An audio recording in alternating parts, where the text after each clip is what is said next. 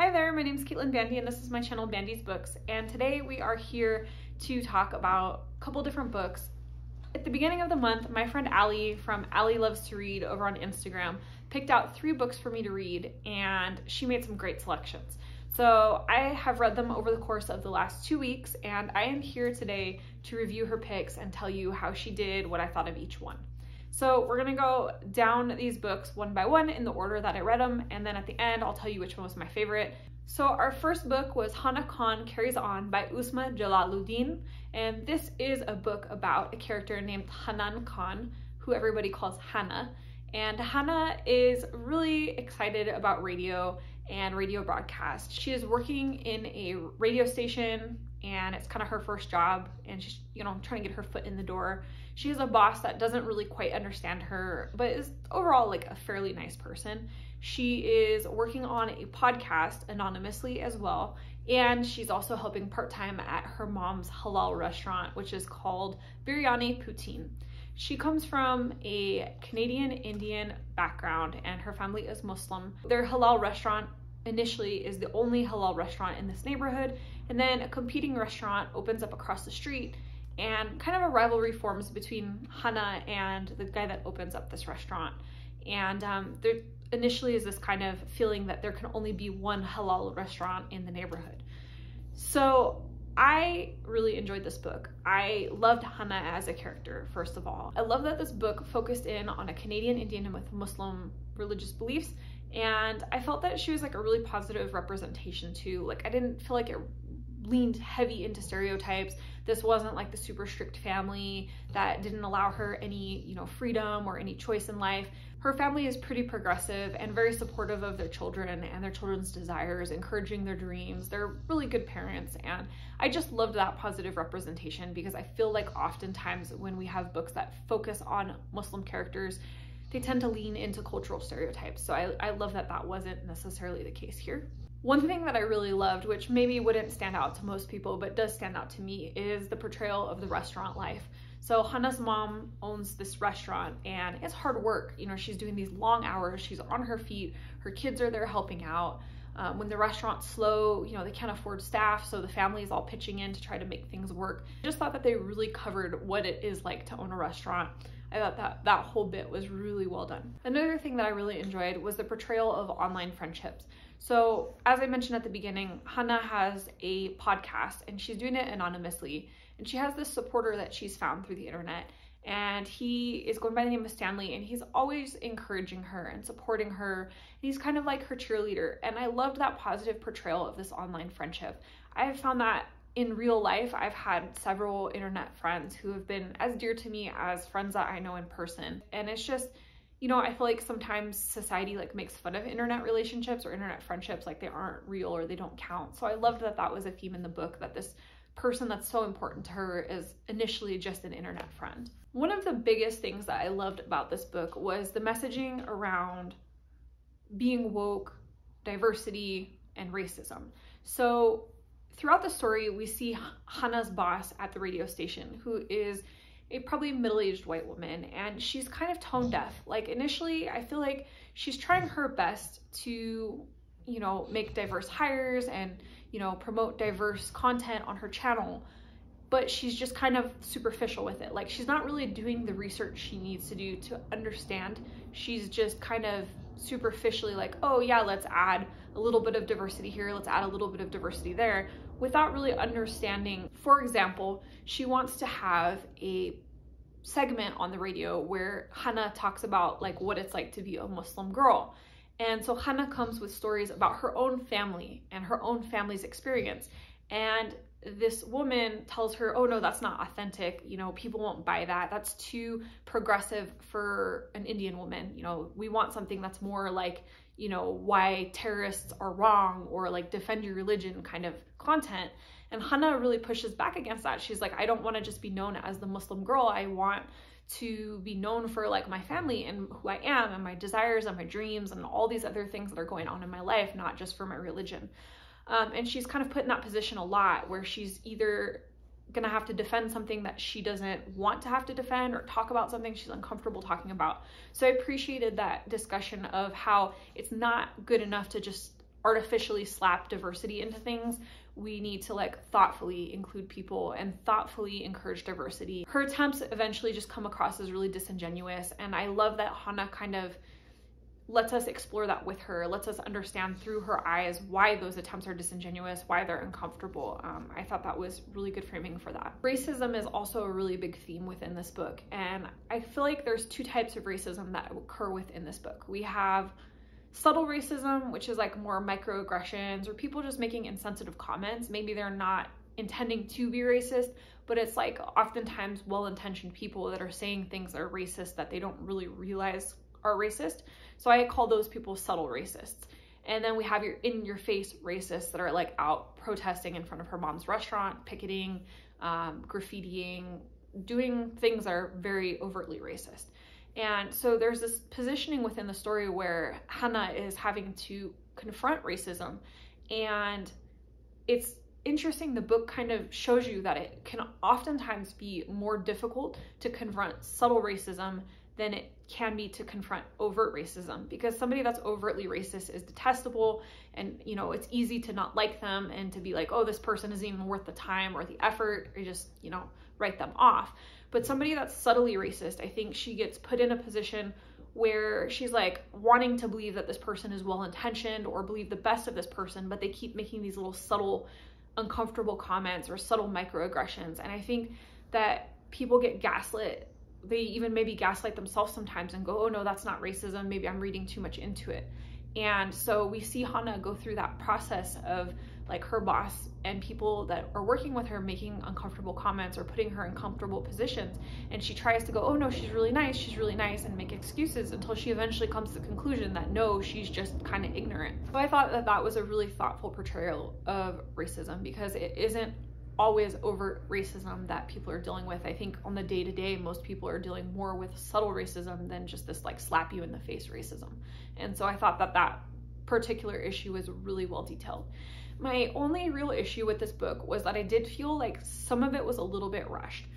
It is fast-paced, a lot happens, there's several different plot lines, and they all weave together to create a pretty good story.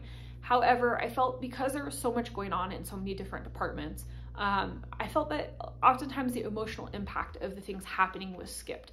So, I mean, we see some of Hana's emotions and things like that, but I feel like she moves through the emotions really rapidly, and that's just because there's so many things happening. I do understand that with the amount of subjects to cover and the different plot threads to wrap up, that the story does have to move at a fast pace.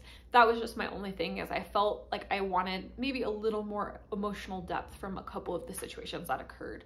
There is a romance plotline in the story, and I'm personally not the biggest romance reader, but I did think that that romance was done pretty well, and I liked that there was growing. It wasn't like an insta love where they meet and fall in love and everything's rainbows and butterflies. There's some real life issues that they have to overcome in order to get to a point of being like, can we make it as a couple? So kudos for that, for a more realistic romance. All in all, I enjoyed this read, and I would definitely consider reading Jalaluddin again. I think that her writing was pretty well done, and I've heard good things about Aisha at Last. I think that's her other book. So I'll consider reading that in the future. Next up is Big Chicas Don't Cry by Annette, Chávez, Macías. And this is a book that follows 4 cousins, and it weaves each of the cousins' stories together in and out. So we have 4 different POVs. We literally get to see the story from each one's perspective at different points. I really enjoyed this. I think that each of the sisters is relatable in a different way. Each sister has a unique personality and a unique issue. All 4 of them are dealing with romance and love to a certain degree, but in different ways. So we have Gracie, who is a bit more conservative. She works at a Catholic school. She's still a virgin at the beginning of the story, and she's very fearful of dating. She's not had good experiences when she's tried to pursue romance in the past, and so she's like one really unique character.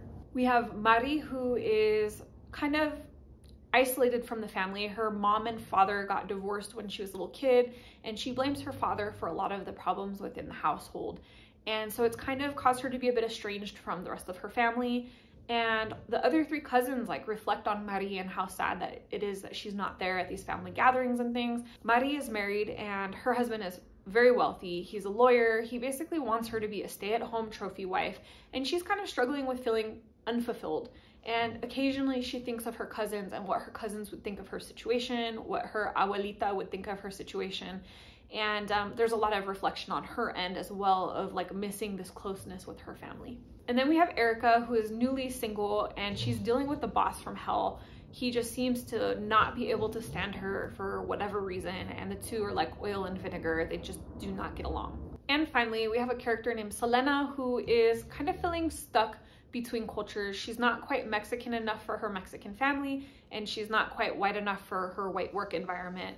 And furthermore, she's frustrated in her work environment. She feels resentful because her boss keeps putting her in this position of like, hey, we're trying to branch out and market to Latino readers. Like, what do you think as a Mexican woman? How should we approach this? And she's like, I don't know. I have no idea how to deal with this.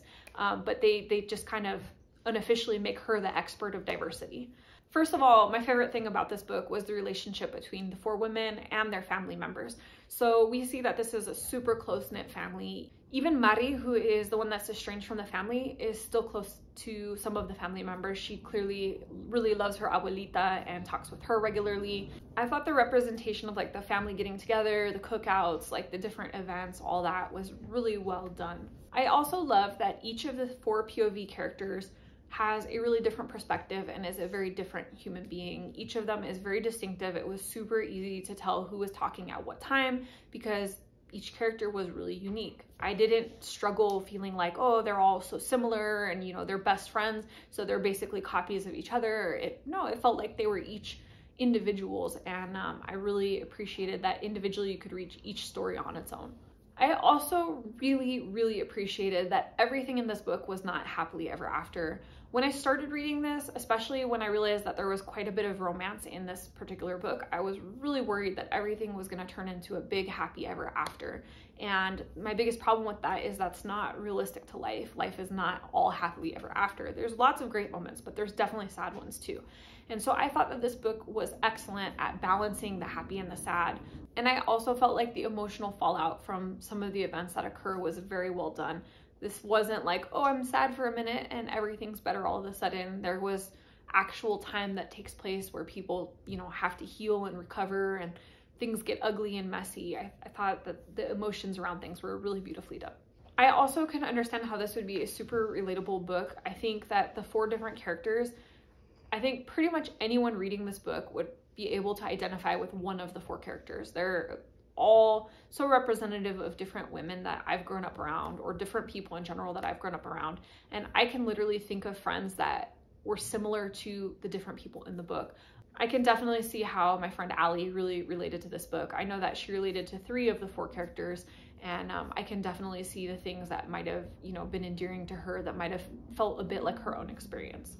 That said, I did have kind of a similar critique that I had with the first book, in that I felt like maybe at times this felt just a little bit rushed. It wasn't anything really major. It's just there's 4 people, there's 4 relationships, there's all the work stuff going on, all the family drama, all that. And it's packed into a relatively short book. So it's just stuff is constantly happening. And sometimes I wish there was just a little bit more time to sit and kind of sink into the deep emotions, especially at one particular point. There is a tragic event that occurs that's very impactful to the family. And while there is time spent on it and like people don't necessarily instantly recover, I do think that it could have taken up a little bit more space in the book. But all in all, again, a really solid read, something I really enjoy, something I think most people would find relatable. The romance in this was enjoyable as well. I didn't notice that any of it was insta-love. There are a few romantic tropes, but I thought they were tastefully done, so I wasn't like off-put by the romance arcs in the story at all. And book number 3 is Legendborn by Tracy Deonn. This is a book that I've been wanting to read for quite a while. I am a big fantasy fan. I've actually checked it out on Libby twice, but both times that I had it, I actually ran out of time and then I couldn't renew it because there was a wait list.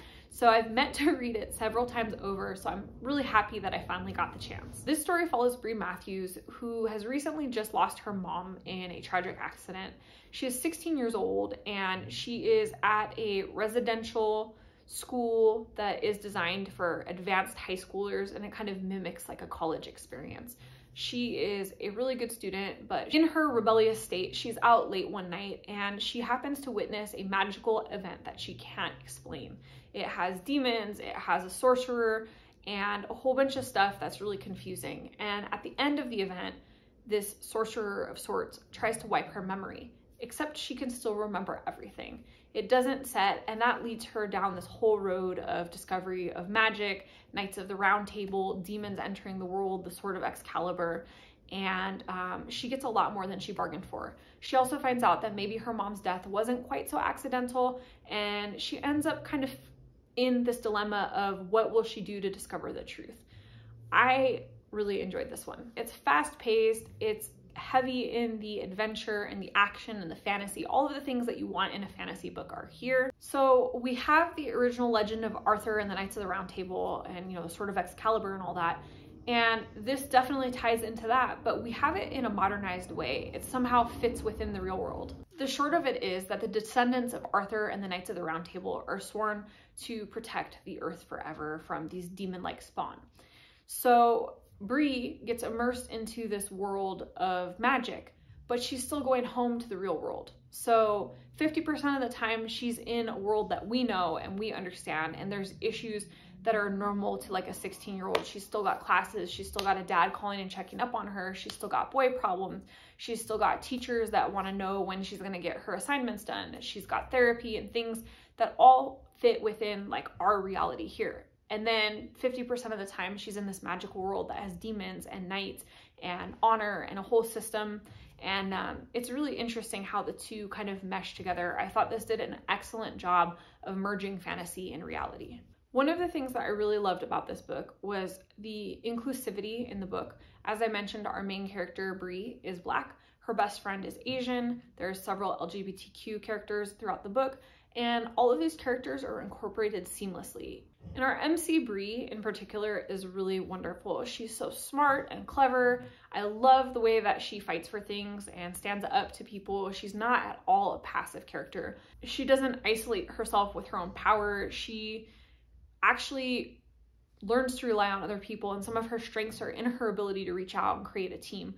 I really loved that. I feel like there's this thing in fantasy often where a woman, in order for her to be a tough character, she has to be just completely emotionally isolated and blocking everybody out and angry. And there is some anger there for Bree because her mom has just died and she's grieving, but it's not this like pent up rage that I've been seeing a lot in female characters in fantasy. I thought Bree was much more realistic, and I really appreciated the way in particular that they dealt with grief. I also really loved that therapy is normalized in this book. At one point, Bree is struggling a little bit and her father sets up therapy with a family friend. And Bree has several therapy sessions throughout this book where she's talking to her therapist about her mother, memories of her mother, questions about the things that are going on in her life. And I thought that was a really beautiful thing. I often see mentions of therapy in books, but it's rare that I see multiple times where someone is sitting down and talking to their therapist. So I really appreciated that that was included within this book. Because this is targeted at a YA audience, I think it's even more important to make that note that therapy is important, that it can help you heal, that there's nothing to feel ashamed of by going to a therapist. This book is definitively a fantasy, but one of the things that I thought was really, really well done is the way that things like racism and grief were incorporated into this story. So that's what I kind of was getting at earlier when I was saying there was a lot of real life elements included in this fantasy, and I thought that this was a good example. So Bree, when she meets all the Knights of the Round Table, the majority of them are white, and there is some hostility towards her. She's kind of treated as if she's not part of them, even though she has all of these magical powers that qualify her to be there. And she kind of has this experience where she's made to feel like she's other. And I thought that that was really flawlessly done. It was not like the overwhelming thing. It wasn't like beat you in the head with it, but it was there enough that you're like, oh, hey, these issues of racism and grief and things permeate her life. And it wasn't like, oh, this fantasy world, everything's perfect and all those real life issues go away. So I thought that was really well done. My only real critique within this book is the romance plot. There are two things that occur in this book that are typical romance tropes, both of which I personally do not like. And this is a personal taste thing. This is not necessarily a critique of the book, just from my perspective.